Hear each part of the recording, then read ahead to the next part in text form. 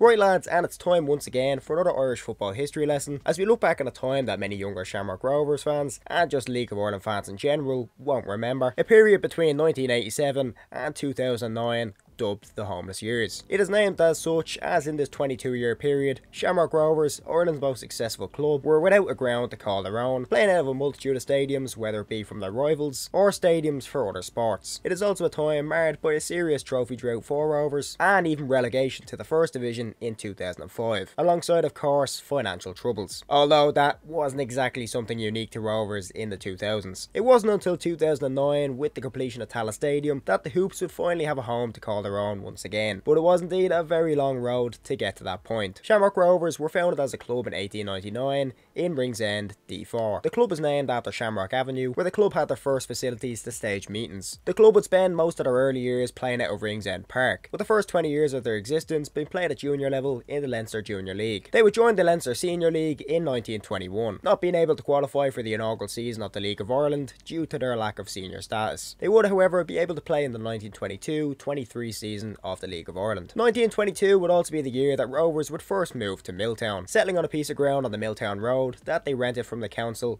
where they would play up until 1926. In this year, they would move to another ground just beside the pitch they've been playing on for the past 4 years, leasing it from the Jesuit order, and began development on what was to be their home for the next 61 years, Glenmalure Park. The early construction of the ground was largely done by fans, building up a small main stand and building banks around the rest of the ground. It is also worth mentioning that in January of 1927, Rovers would officially adopt the green and white hoops that they are now famous for. For 61 years, Shamrock Rovers and Glenmalure Park would grow together, with the hoops winning 12 league titles and 23 FAI Cups in this period, including 6 FAI Cups in a row in the 1960s. The ground would see further development in the 1930s as the Cunningham family took over the club. Terracing was installed over the banks that were previously around the ground, and the capacity would be brought up officially to 20,000, with 1,000 seated. Although, as I've mentioned in previous videos, these were different times, often that 20,000 capacity was well exceeded. The Cunninghams would also be the ones to give the ground its name, naming it after their family estate Glenmalure in Wicklow. Beyond the 1950s, however, the ground would see very little development, besides new floodlights in the 1980s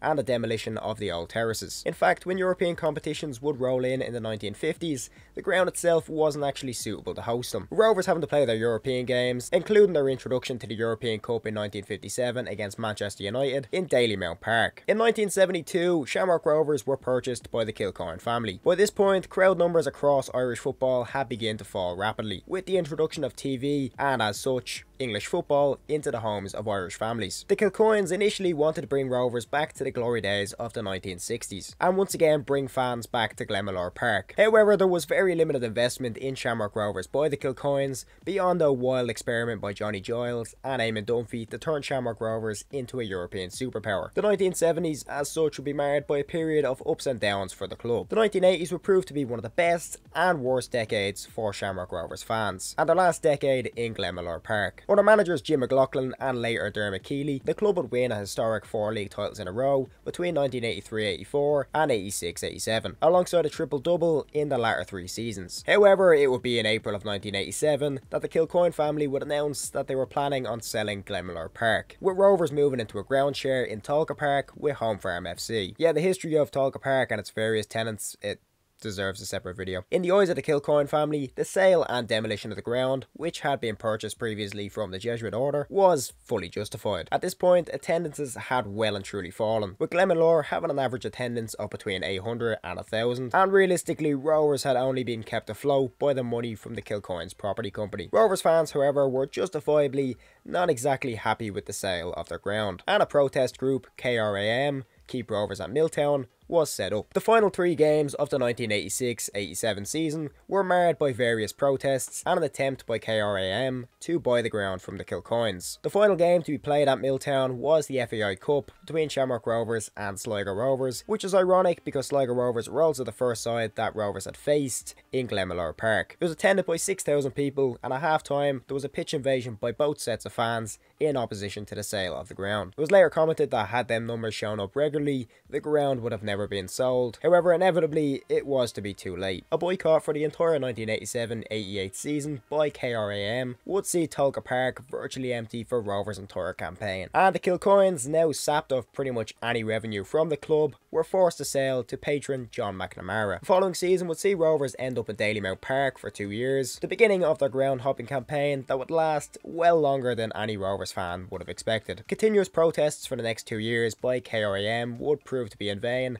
as in 1990, Glenmalure Park was demolished as construction began on an apartment complex on the ground that had once seen so much success. In September of 1990, Rovers would move to the 4th ground in 4 years, as an agreement was made for Rovers to set up shop in the RDS, traditionally a show jumping ground. The next few years would once again prove to be a period of ups and downs for the Hoops. They would get to the 1991 FAI Cup final, losing to Galway United, were nearly relegated in 92-93, and won the league next season under manager Ray Tracy. 1996, however, would see yet another move, as dwindling fan numbers would force McNamara to sell the club, and in April of the same year it was announced that Rovers would once again return to Tolka Park. There would be a light at the end of the tunnel, however, as in December of 1996, Rovers' new owners, Premier Computers, headed by Alan McGrath, announced that Shamrock Rovers would be getting a brand new ground in the Dublin suburb of Tallaght, with the full backing of the local South Dublin County Council. This, and encouraging fan numbers at Tolka Park, would serve to lift the spirits of Hoops fans, but little did they know it would be yet another 13 years before they would get out of this mess. The construction of Tallaght Stadium itself was to be marked by a series of setbacks, bureaucratic bickering, and Rovers' worsening finances. Planning permission was acquired in January of 1998, however would be delayed till November of that year, by which point Premier Computers had ended their involvement with Shamrock Rovers. Joe Colwell would step in as the new owner, and Rovers would see yet another move to Morton Stadium between 1999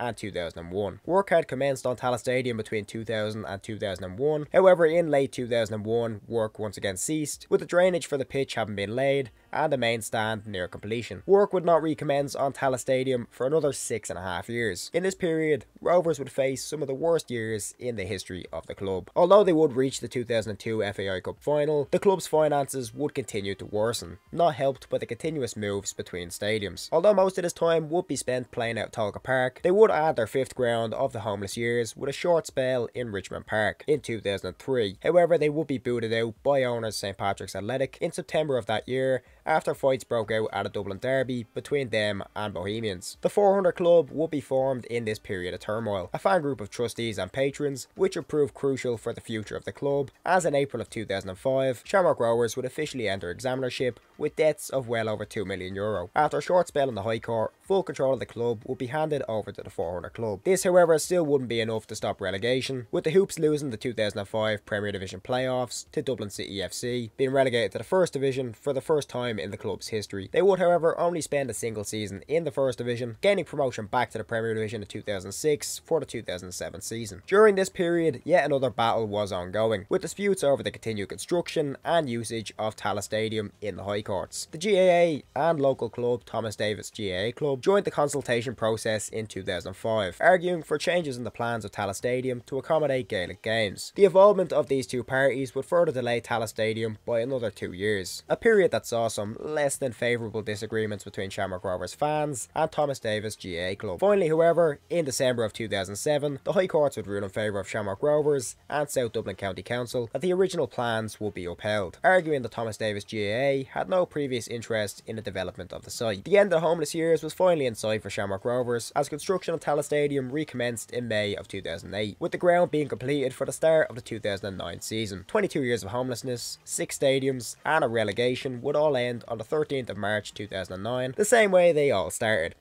with a home game against Sligo Rovers. Ever since then, Rovers have been on the up, winning back-to-back titles in 2010 and 2011. The latter year would also see a historic qualification for the Europa League group stages, and of course more recently, a historic repeat of their 4 in a row that had signalled the beginning of 22 years of torture. Anyways lads, thank you all for watching. This video of course took many hours of research, so I would very much appreciate it if you did like and share the video around. And of course, I am human, so I could have made a few mistakes here, so feel free to let me know if there was anything I missed or just simply got wrong.